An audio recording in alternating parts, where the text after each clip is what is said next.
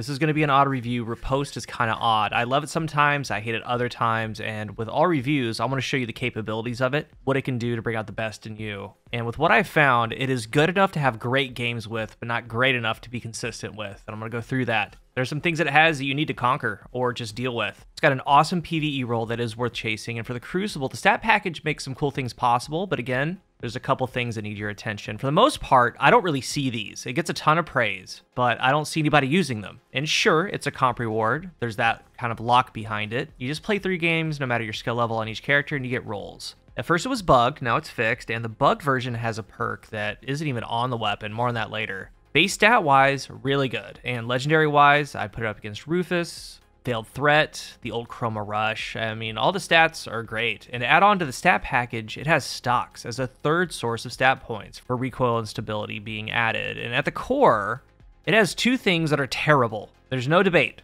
Terrible. That really work against it. Number 1 is the muzzle flash. What this is a reskin of Arc Logic. And Arc Logic was a 600, and when Arc Logic came out, it had horrible muzzle flash. They later fixed it. And I guess whatever Arc Logic originally had with this aesthetic, this has. They didn't fix it. It's here on this one, and I assume they're going to fix it later. But at 720 RPM, it's a lot worse. It happens a lot more. It's a terrible shooting experience, and once you get used to it, it's slightly more tolerable, but it's horrible. And the second thing is its deterministic recoil.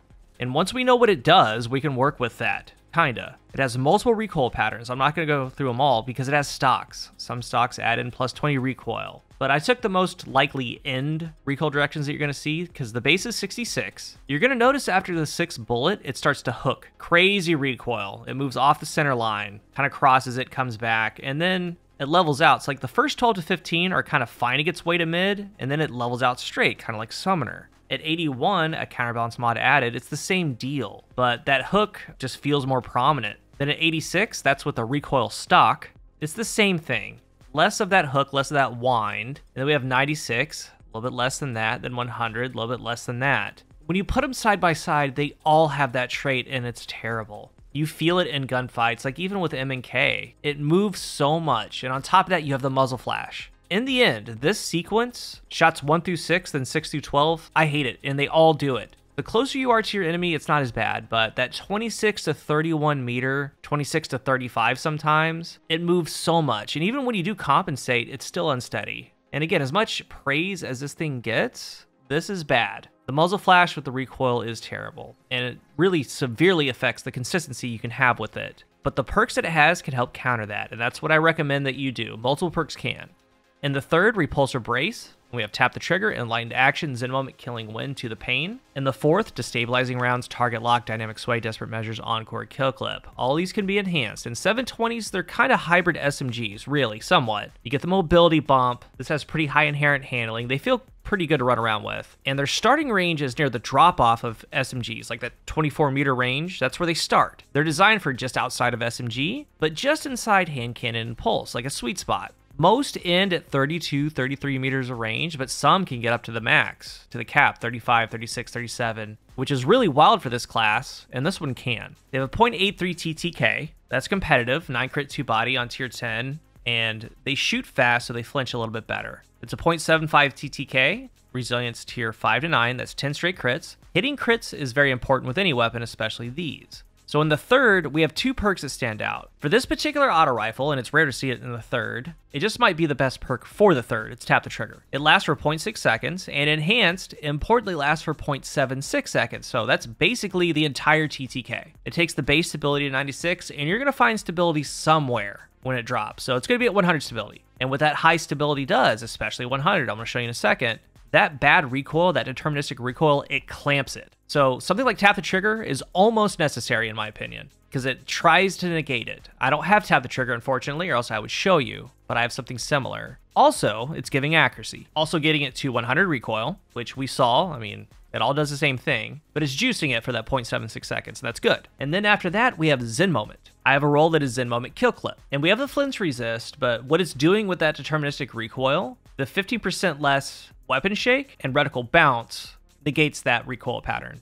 It keeps it steady as long as you're landing shots. So one way is front loaded. It's just there, getting to 100 stability. The other way, as you're in duels, it's really lessening what that recoil's doing. And then the fourth, we have some consistency perks, we have some kill perks. As I talked about Zen Moment Kill Clip, one of my favorite rolls on it because they can get to a 0.67 TTK on tier 10. Most are going to be tier 3 to 9, and that's a 0.58 TTK for 8 crits. So tap the trigger kill clip, Zen Moment Kill Clip. Tap the trigger kill clip, the 0.58, it's up the entire time, even the base version of tap the trigger. There's a lot of lethality there. Something like Desperate Measures gets it to a 0.67, tier 8 to 2. So with most weapons, and I've done actually a poor job of this, and I'm going to do better going forward when I review stuff, weapons like this are really, really good with kill chaining perks. Like I said, kill clip's the 0.58. But I know this, and through reading comments, some aren't concerned with that. More so, they just want to win gunfights. They kind of struggle getting to kill clip chaining. So with that said, still in the third, we have Tap the Trigger and Zen. Those are going to help win gunfights right then and there, but also do want to bring up To the Pain. I was actually impressed with To the Pain on this thing.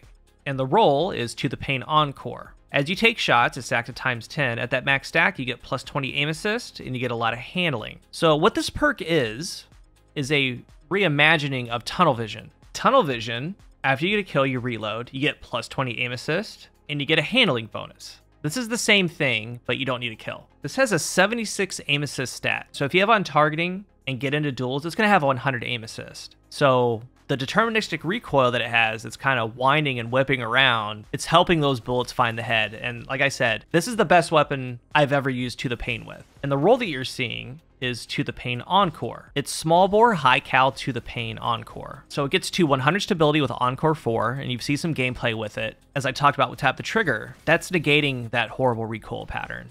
It's keeping the shot straight, and then To the Pain's aim assist, so it's essentially 100 stability, 100 aim assist. And what I found with it, again, some way, somehow, you're going to have to deal with its deterministic recoil. Tap the Trigger does that. Zen Moment does that. In an odd way, To the Pain does that because it gives it 100 aim assist. It's helping land more crits. It's helping be more sticky. It's creating a little black hole of headshots. Then a small moment for the perk that's not supposed to be there, Golden Tricorn. Golden Tricorn is actually so good on this thing, and I wish it was an actual perk. That's the Hammer Forged High Cal Killing Wind Golden Tricorn roll with fitted stock. So 49 range, 72 stability. Goes to 69 range with Killing Wind. It also adds plus 50 mobility. The lightweight frame gives a couple. Killing Wind's also giving the 40 handling. Golden Tricorn, tier 8 to 10 is a 0.67 TTK with 9 crits. Tier 1 to 7 is the 0.67 with 8 crit, 1 body. You get that first kill. It's got the high stability, getting better range. It's one of my favorite rolls with it. So if you have it, it is worth using. Not only because it's got a perk that the weapon doesn't even have, but it's actually good on it. Kind of honing in on just the fourth column, we talked about kill clip. Desperate Measures is okay. There might be a case for enhanced target lock, but I would still stay away. Then we have Encore, destabilizing rounds, and dynamic sway. So the front-loaded, just winning duels roll, I say goes to Tap the Trigger, dynamic sway. It's actually a really cool roll because it lasts for 0.76 seconds, that enhanced Tap the Trigger, so that's going to get to 100 stability. And Dynamic Sway ramps up with each shot. This is a 720 RPM. So by the 9th, 10th shot, if you don't have the down, Dynamic Sway is going to keep the stability up. But the even bigger part is they're both double accuracy. Enhanced Dynamic Sway, the max is 8 shots. If not, it's 10 shots with regular Dynamic Sway. But it's giving around 50% accuracy cone size, 100% accuracy cone growth. Tap the Trigger is 10% accuracy cone size, so a ton of accuracy with max stability. I think that just might be one of the best rolls for it. Regardless if you're looking for a non-kill chaining dueling perk just to win duels, or not. Encore gives accuracy cone size as well. Each stack is 5 range, 8 stability. So after one headshot, it's 10 range, 16 stability, max stack. 20 range, 32 stability. There's a world where you can go Killing Wind Encore, Tap the Trigger Encore. Like, none of those are going to be bad. Then we have kill chaining with Tap the Trigger kill clip, Zen Moment kill clip, Killing Wind kill clip. None of those are going to be bad, but it all comes to the very first thing that we talked about. It's muzzle flash and recoil direction. Once you conquer that, a combination of these rolls, it's going to do well. But I found even when you're doing well, like, it's just still not really consistent enough to be a great weapon. And then I do have this roll, Destabilizing Rounds, Repulsor Brace. Now in the Crucible, it's nice on a 720. I was having some pretty fun games with it with Gerfalcon. Final blows cause nearby targets to become volatile. Defeating a void debuff target gives you an overshield. I had some fun games with that one, but really, that's kind of for PvE. And yes, it's a comp reward, but man, this is a good addition to a PvE loadout for a 720 auto rifle. Built in, if you're able to tag a barrier with Volatile, can help break the shields. And with Volatile working a little bit better now, remember they changed it, it's performing better. And in contest mode, I was running this AR for certain encounters.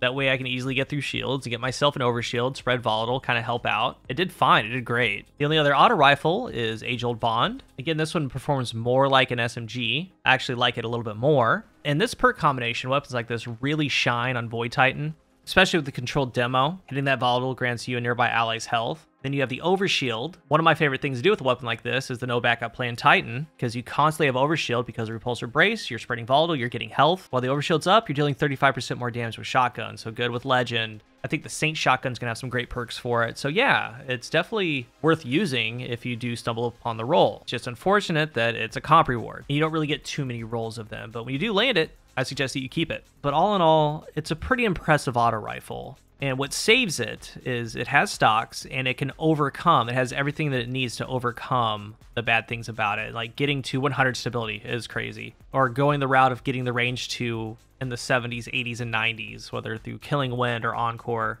Really impressive, but the bones of it really hurt. And I think hopefully they're gonna fix the muzzle flash, but then there's still the deterministic recoil. And there are a lot of times, especially within the distance, it's like, well, I just much rather use a Sharier's Wrath at 23, 24 meters and use something else like a pulse rifle for further distances. Or even at a distance, like trying to get in duels 33 to 37 meters with this deterministic recoil, kind of wanting to be all over the place. I'd much rather have like a summoner. I'm not going to knock it because it's a good weapon. It's just that I think it has a lot of consistency issues. But as you get rolls, that's going to be something for you to judge. Try different things, what works best for you. And there's rolls here that I haven't tried or I can't show, such as tap dynamic sway. That might be just a different ball game, like an entirely different thing, which I'm sure that it is. But that's what it takes to make this thing, I think, overcome some of its downsides. It's a good weapon, though. If you're new here, remember to hit the subscribe button. And if you are subscribed, thank you so much for your support. Let's talk about Riposte down below. What are your thoughts on it? Is it something you see yourself keeping in your vault and using a lot? As I said, I don't really see these. I see them once in a while. Though high praise, they don't seem very popular. Let's talk about it. What do you think? Thank you for watching, and until the next one, I am Cool Guy.